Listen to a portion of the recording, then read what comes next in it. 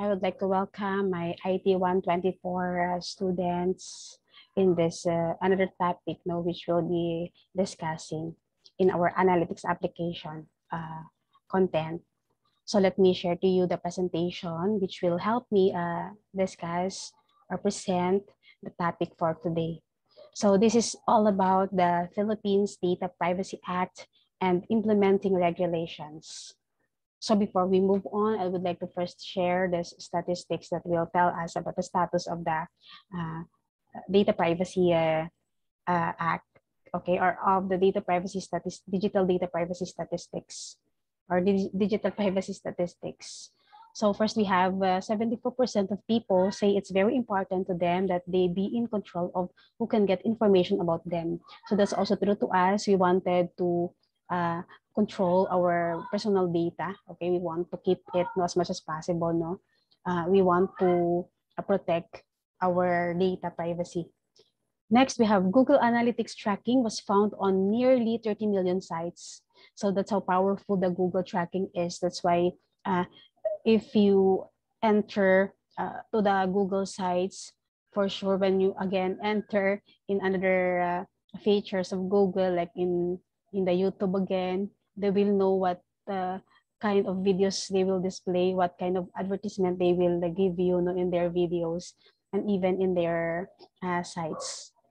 So because they have this what we call 30 million sites, where they track for analytics.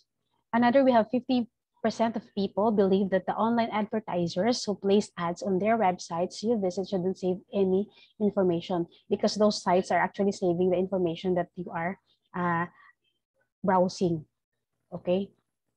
Next, we have 93% of IT professionals report challenges with data privacy, and 24% lack data privacy policies. So they find it very challenging. We IT professionals, since you will be IT professionals to be, I think you will also experience this, when you are in the field already. And for now, we have this what we call data breaches, which we'll be having later in the succeeding statistics that I'll be sharing. So based on the Data Privacy Day of 2019, because there is no latest statistics on this, how safe is your data? Okay, so you might also be asking that to yourself, especially when you are browsing in the internet. So it is said that 74% of businesses consider cybersecurity a priority. They prioritize cybersecurity because if you are already in the cyberspace, you will not know if the data that you've entered there is safe, okay? Since they can track the things that you are filling in the field, in their search engines, in the what's this, in the fields when you want to make an account in their sites. Next, we have 42% of businesses experienced a cybersecurity breach or attack in the last 12 months. So there are many there's this cybersecurity breaches that happened. Okay, so therefore we have to be careful about about our exposure in the cyberspace or in the internet. So 38% of businesses were aware of GDPR before it came into force. So when we say GDPR, that means a General Data Privacy Regulations, which states that if a website collects or stores data related to an EU citizen, you must comply with the following. First, tell the user who you are, why you collect the data, and how long it will be stored. Get the clear consent before collecting any data. Let users access or delete their data, and let users know if the data breaches occur. Next, we have 27% of businesses have a formal policy covering cybersecurity risk. So that's a very minimal percent or number. So there was a total of 4,056 data security incident reports in quarter 2 of 2018 and 19. So that's very huge. Ang dami ng nangyayaring mga crimes, okay, something like that, pertaining to data security. So the ICO can now fine up to 17 million pounds or 2% of global turnover for companies who breach the General Data Protection Regulation. Major companies, I hope you're also familiar with Uber, parang it's a travel app. Google, we're also familiar with it, and Bupa, I don't know if I have pronounced it correctly, something like healthcare company, have been recently fined for data breaches. Okay, so sila nga nag-breach ng data. So, di natin alam, no? Okay lang kapag nahuli sila, no? Doing such, baka we don't know their intention and will be abused if we don't know our rights over our data privacy. Okay, so let's move on. So what is the Data Privacy Act of 2012 all about? What does it do? Okay, so first is it protects the privacy of individuals while ensuring free flow of information to promote innovation and growth. Okay, so let's remember that. Second, it regulates the collection, the recording, organization, storage, updating or modification, retrieval, consultation, use, consolidation, blocking, erasure, or destruction of personal data. And it ensures that the Philippines complies with international standards set for data protection through National Privacy Commission, or the what we call NPC. So that's what the Data Privacy Act of 2012 do. Let's move on. So the Data Privacy Act is broadly applicable to individuals and legal entities that process personal information with some exceptions. So what are these exceptions? One exception is the act that provides that the law does not apply to the processing of personal information in the Philippines that was lawfully collected from residents of foreign jurisdictions. An exception held for Philippines companies that offer cloud services. So it's okay if the company collects data as long as it adheres to the Data Privacy Act and it was done lawfully. Let's move on. The Philippines law takes the approach that the processing of personal data shall be allowed subject to adherence to the principles of transparency, legitimate purpose, and proportionality. So like for example, that's why we have a lots of IDs, no? And yung mga IDs na yon, like for example, sa akin meron akong SSS ID, meron akong Pag-ibig ID, yung Mid Card, company ID, meron din sa Pag-ibig, sa PhilHealth, and so on. And those agencies and companies are collecting data from me. That's why, that's for a lawful or for a legal or legitimate purpose. Okay, so SSS, bakit kailangan nilang mag-collect ng data? Okay, that's my social security system concern. Okay, so I need that. And they do it with the consent anyway, and that's for a legitimate purpose and proportionality. Kailangan lang talaga nilang i-collect yung mga ganong data para they can perform some sort of help or benefit in me later or in the future. Let's move on. So another is that collection, processing, and consent. So the Act states that the collection of personal data must be declared, specified, and legitimate purpose, and further provides that consent is required prior to the collection of all personal data. So dapat, like in your case, when you develop a system, since you are right now having your thesis writing or capstone project, before you collect data to your client, you send them first a letter, okay, because you want to ask permission or you need their consent for you to be able to collect the data needed in your system development. So that's also true. That's what actually we are trying to, that act is trying to say, to tell us about data privacy. Before we obtain the data, we first have to inform them, let them prepare, because anyway, our intention is legitimate, Okay, so if they'll not allow us, then we'll not collect. Okay, of course we cannot process because we don't have the data, something like that. Okay, so it requires that when obtaining consent, the data subject be informed. Okay, dapat alam nila. about the extent and purpose of the processing, and it specifically mentions the automated processing of his or her personal data for profiling or processing for direct marketing and data sharing. So alam nila kung anong mangyayari sa data ni kinolect mo from them. Okay? So that they'll decide whether to provide you or not, no, of their data. Next, consent must be freely given, specific, informed, and the definition further requires that consent to collection and processing be evidenced by recorded means. Okay, so dapat willing sila to provide you the data that you need, that you ask of them. Okay, dapat specific kung ano yung klase na data, no? Tapos dapat alam nila, okay? Dapat na-inform sila. So let's move on.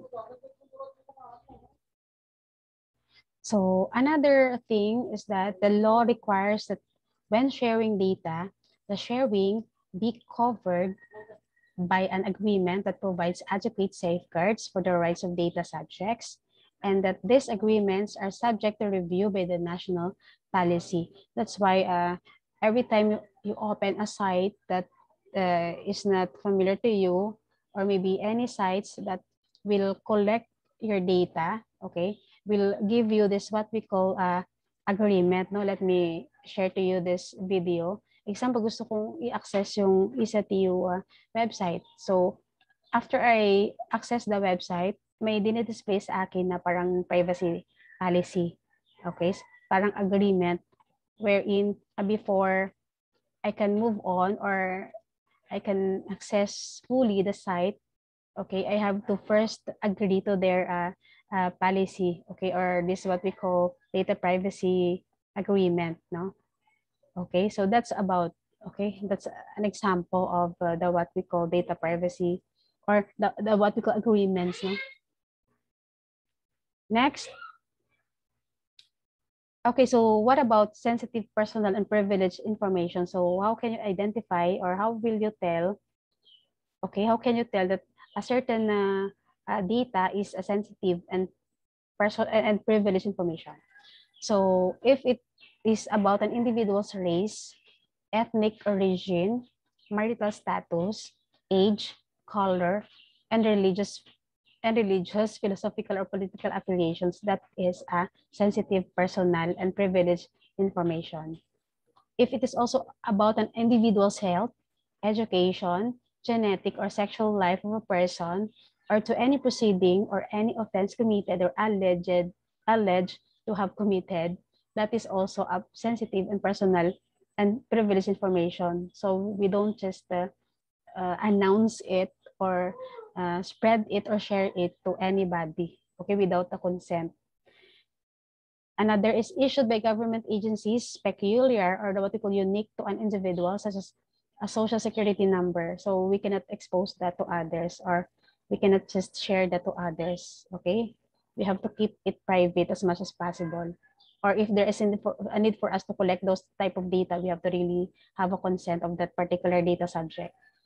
Next, marked as classified by executive officer or act of Congress. So they are sensitive, personal, and privileged information, okay, if it is marked as classified. So our processing of sensitive and personal information is prohibited except in certain circumstances. So these are the exceptions. So if you can use, no, you can obtain or collect those data if there is this what we call consent of the data subject. Okay, so kung may consent, okay, si data subject, then you can gather or collect those type of data. If it is pursuant to law that does not require consent, okay, for example, kailangan talaga niyang i-collect because for a certain crime detection, something like that, or kailangan talaga siya for national development and so on. So, like for example, sa NSO, no, they are collecting your data or for you to be issued with birth certificate, something like that. So there's no need for a consent because it is for the national purpose, for a purposeful or lawful purpose. Necessity to protect life and health of a person. So you have to really expose, okay, the illness or i-expose yung kung anong status ng health mo, kung anong mga sakit mo, so that you will be something like ma-treat, okay? So hindi naman ni doctor malalaman kung paano ka i-treat if you don't tell what you feel or what this the ano yung sakit, something like that. Okay, so it's a health concern, no, for health purpose to protect your life and health. Next, necessity for medical treatment. So yun ang sinabi ko kanina, kailangan i-expose kung ano yung mga kailangan na data, sensitive or privileged, because it's for the medical treatment. So parang exemption yan siya or exception yan siya. Next is necessity to protect the lawful rights of data subject in court proceedings and legal proceedings or regulation. So kailangan i-collect yung data kapag kailangan kang ikulong, something like that, or kailangan i-obtain para ma-solve yung case and so on. So they're very technical to me. That's why hindi ko masyado ma-word ko anong mga word na dapat i-specify no, in this part. So that's it. So those are the things that we are to consider in collection of data or in collecting data. So they are the what we call exceptions, okay? So next, we have surveillance. The Philippine law states that the country's Human Security Act of 2007, that's a major anti-terrorism law that enables surveillance, must comply with the Privacy Act. So that's like kapag yung mga hidden cameras kita, so we don't just, the owner don't just expose it for a certain purpose because we have to consider the Data Privacy Act, okay? Next. So what about data subjects' right? Ano yung mga rights natin over our data privacy? So the law enumerates rights that are familiar to privacy professionals. Okay? So ma-explain talaga yun ng mga privacy professionals. But what the things that I'm saying right now is just based on how I understand the Data Privacy Acts pertaining to data analytics later. So related to the principles of notice, choice, access, accuracy, and integrity of data. So the Philippine law appears to contain a right to be forgotten in the form of a right to ensure to erasure or blocking, where the data subject may order the removal of his or her personal data from the filing of the data controller. So later on, I'll be specifying one by one the data subject's right. Notably, the law provides a private right of action for damages for inaccurate, incomplete, outdated, false, unlawfully obtained, and unauthorized use of personal data. So exercising this rights this right requires substantial proof. Dapat may proof ka na ganun yung ginawa sa'yo. Ganun yung may data breach na nangyari, na something like that. The burden of producing which is placed on the data subject. This right is expressly limited by the fact that continued publication may be justified by constitutional rights to freedom of speech, expression, and other rights. So these are the data subjects' rights. Okay, so we have here, first is right to be informed. Okay, you have the right to be informed. Be transparent in how you collect and process personal information and the purposes that you intend to use it for. Later, if you are doing the analytics application, you must do this. You have to inform your customer of their rights and how to carry them out. Okay, so dapat alam nila kung anong i-collect, anong gagawin, paano i-process yung data. Okay, ano yung turnout ng data. Next, right of access. So your customer has the right to access their data. You need to enable this either through business process or technical means. Okay, so dapat may access sila. Alam nila kung ano yung mga data nila na kinolect. Okay, pwede nilang i-retrieve. Next, we have right to rectification. So your customer has the right to correct information that they believe is inaccurate. So kung mali yung data na kinolect mo or mali yung data na na-record, so they have this right to rectify. Like for example, mali yung pangalan natin sa birth certificate or mali yung nilagay niya na gender instead na male, female nilagay niya or mali yung age and so on. Okay, so we have, or your customer, or we have the right to rectify that, or to rectification. We have to correct that. Next, we have the right to erasure. You must provide your customer with the right to be forgotten, provided that your legitimate interest to hold such information does not override theirs. Okay, so pwedeng i-request ni customer or ni client na i-erase yung data, no, na collect mo.